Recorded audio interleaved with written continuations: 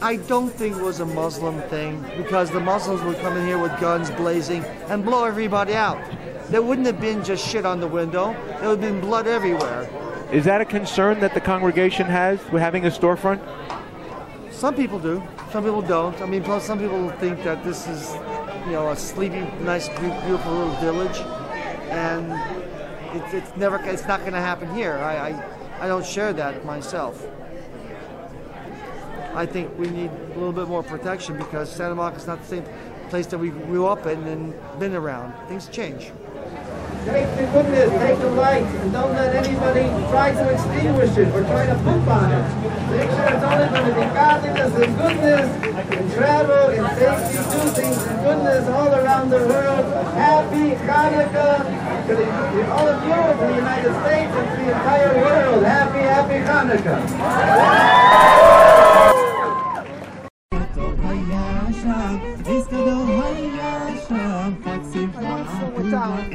So what did you detect when you came in on the morning of the vandalism? Was it morning? You know, I saw the rice, and it was hard to make out what it was. It was early in the morning. You know, when you don't suspect something, you don't go. And then you start looking out the window and go, wait, what's this stuff smeared?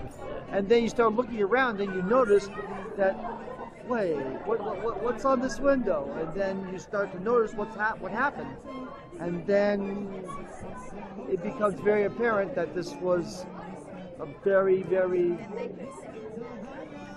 crude act that was done on the shul. Anybody who would like that does not have a menorah and candles, I'll give out as many as I have. Anybody who needs to have, please let me give you. Come over to me and I have for you if you need it. Person came in. We get it occasionally, but this was a little bit more egregious. Came in and he yelled about Hitler and Nazism and Jews, and he made like he had a gun, and he ran out because the congregants wanted to stop him, and you can't burst into a shul and do that. By the time they were able to turn around in the middle of davening, he was already running down the street, so I got a picture of him from the back. So we put together a menorah lighting. And so at 5 to noon we started to get the donuts, get the latkes, get the news out, start emailing, start calling, and put it together, and see everybody just really cares a lot, so they all showed up. Because people that really don't want to see this, especially at this time of year, don't want to see it ever.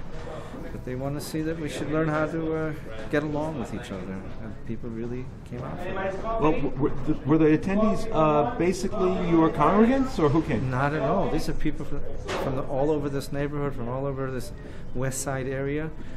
And Gentiles too? I had Gentiles, I had Muslims over here, I had everybody was here, the police officers. And I found it so unacceptable. And as a Muslim, as an American, and I live some blocks away from here, to me it was a must, it was not a choice. I wanted to be here, I had to be here to voice, to show to the community my support. I grew up as a Jew in Iran and in Germany, and there were many acts of vandalism, specifically in Germany, and the police unfortunately never came to protect us and our community. However, over here, immediately there was a response from law enforcement, and I feel so protected and so grateful to be in this country and to know that prejudice has no place in Los Angeles and in America.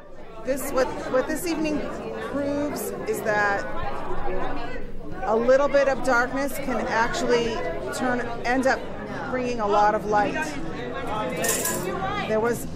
It's true there was an act of vandalism, but what resulted was a lot of light. Many, many people turned up, many more than we thought would have come, which is very heartening and very encouraging.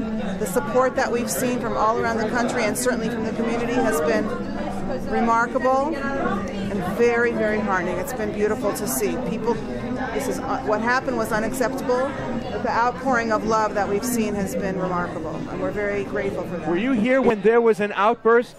Someone came in and shouted Heil Hitler? It does happen periodically. I mean, there was a guy that burst in, that screamed it this morning. This morning? This morning, this tall guy screaming that Hitler should have finished the job and get out the machine gun and done y'all made a machine gun sound like that. No, but he never came in the building.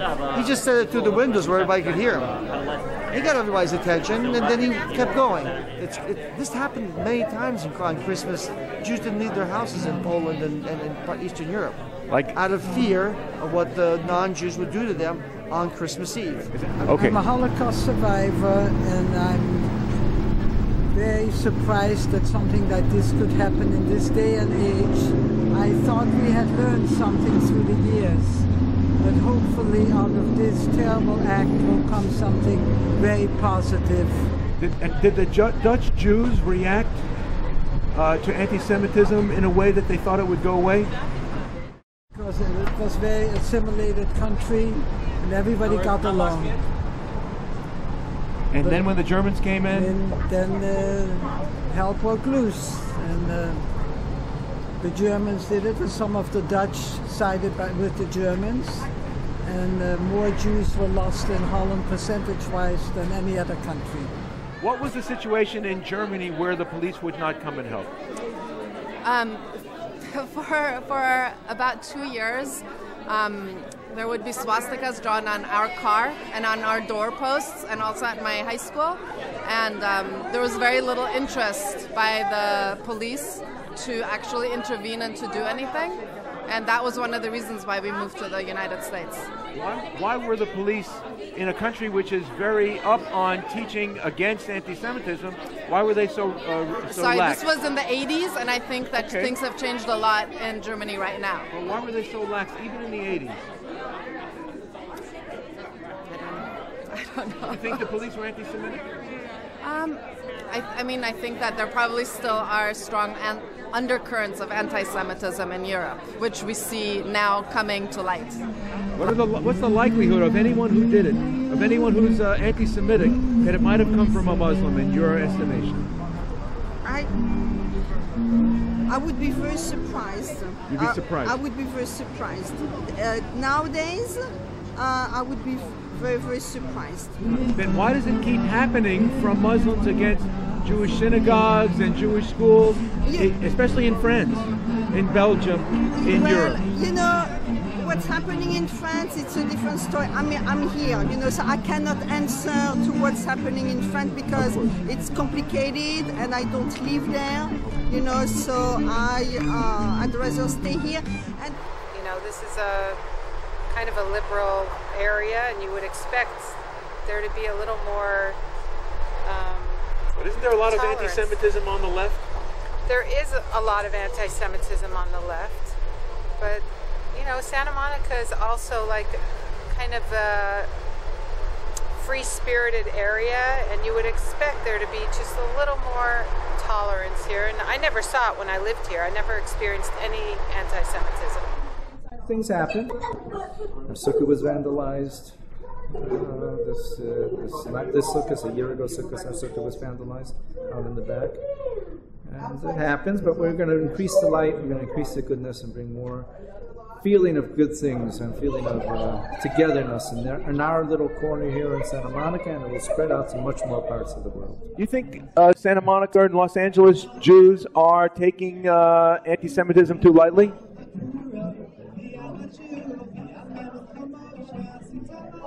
Some places, no. I mean, if you go to Beth Jacob, there's that tremendous amount of security there. Right. Tremendous amount of security. I think people are under the impression that this is Santa Monica. We're off the beaten path, and this is not as big a target as those other places. But how about anti-Semitism in general? Are Jews too comfortable here, thinking that everyone likes us and we're considered just like the rest of Americans? In every generation, it's always been somebody that'll blame the Jews for something that lacks in their world or their lot. And why should this be different? Honestly, why should it be different? I'm sure the German Jews in Germany and in Berlin were shocked by the whole episode that happened to them, as much as the Jews in Spain, as much as Jews anywhere. So could it happen? Could it happen here? Yeah, tomorrow morning. Tomorrow morning. Could happen. Why not?